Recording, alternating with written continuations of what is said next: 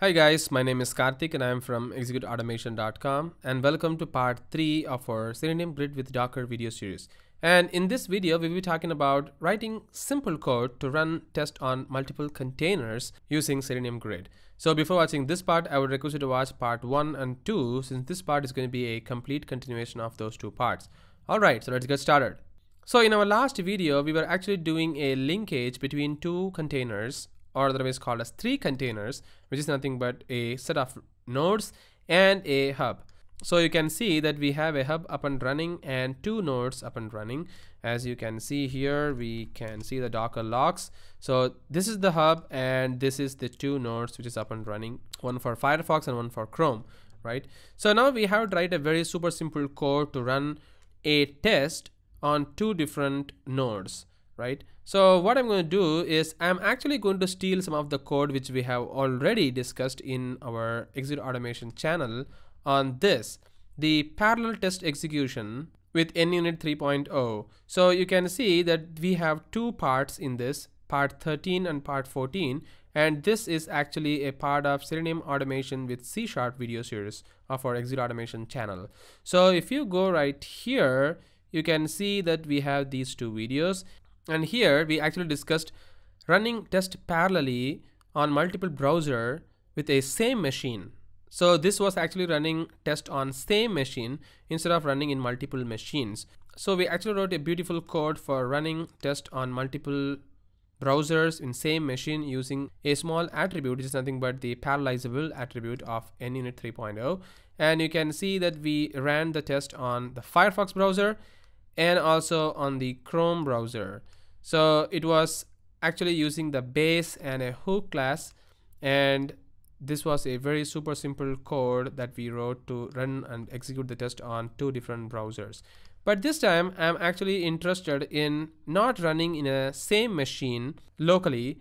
Rather, I'm going to use the Selenium Grid to perform that operation, which is nothing but I'm going to send the request to the Selenium hub, and the Selenium hub will decide which browser is actually hooked up with which browser, and it will direct the test out there. And you know what, we can actually see the Selenium node configuration as well. So you can actually go to the localhost /4446, the port that we exposed, /grid. If you go right here, you can see that you're using the grid 2.53 right here, and there is a monitoring page. If you go to the console, you can see that it is actually showing you what is the current remote control. It's a legacy, and what is the browser which is actually running there. So the WebDriver is actually running for the Chrome, and also there is a WebDriver running for Firefox. So you have two different browsers running in two different machines, or otherwise called as containers in our case, and there is a configurations as well. So I'm actually going to make use of these two guys to perform the operation. I mean, running the test parallelly on multiple machines or multiple containers same time using this code.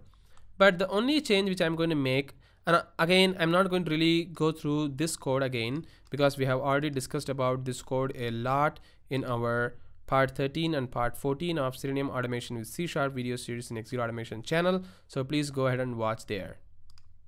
So the only change which I'm going to make is, instead of opening a browser locally using this choose WebDriver method available right here, I'm actually going to replace this code with something like this. So here I'm going to use the remote WebDriver. So I'm setting the desired capability as Chrome for the Chrome browser, and then I'm setting the platform as Linux, and the remote WebDriver I'm going to pass the URL, this one, the http://localhost /444/wd/hub, and similarly for the Firefox browser, right? So this is the only change which I'm going to make right here, and this test is going to execute beautifully. So I'm just going to build the solution. We have already opened one of the container which is actually running, I guess it is running the Chrome or Firefox, I'm not very sure about this. So I think it is actually running the Chrome, the 97F4, right? So if you go right here, it is 97F4B. So this is the ID of my container. So let me open one more container which is actually running the Firefox. which is actually a port of 32776. So I'm going to open that. There we go. And once again, the password is going to be secret, as we discussed in our previous video. So I'm going to open that. So now we have two containers up and running right here. So one container is actually running the node for Firefox, and another container is running the node for Chrome. So we have these two containers. So this is the Chrome and this is the Firefox. And now I'm going to start running the test and see how things works. So what I'm going to do is basically I have modified a code a little bit by adding some of the thread.sleep here, right? So that it will wait for a second and wait for like 20 seconds, and here it wait for like 10 seconds to perform the operation. So I'm just going to run the selected test, and let's quickly see what is going to happen on these containers. So you can see that both the tests are actually running parallelly this time. It's not only once this browser is fully done, the another test is going to open, but both of these tests are running parallelly. There we go. So it is waiting right now for like 20 seconds, and you can see it is happening, performing the operation in both the browsers at the same time. So this test is actually done. You can see the Chrome test is actually done, and the reason is because Chrome test is waiting for only 10 seconds, whereas the Firefox test has to wait for like 20 seconds and it's taking so much time to complete. There we go. This is also done, and the test got executed.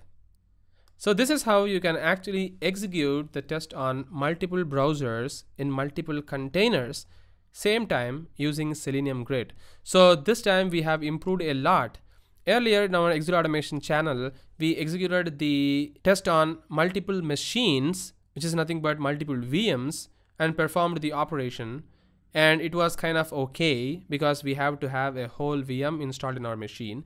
And then we executed the test using a Raspberry Pi, and that was also okay because the Raspberry Pi is a very, very small machine which cannot handle a lot of complex operation. But containers is going to be next evolution of virtualization technology, where your browsers and your machines are actually containerized, and it is going to execute from the same place. And you can even deploy the container on Windows Azure, and you can execute it without even a single effort.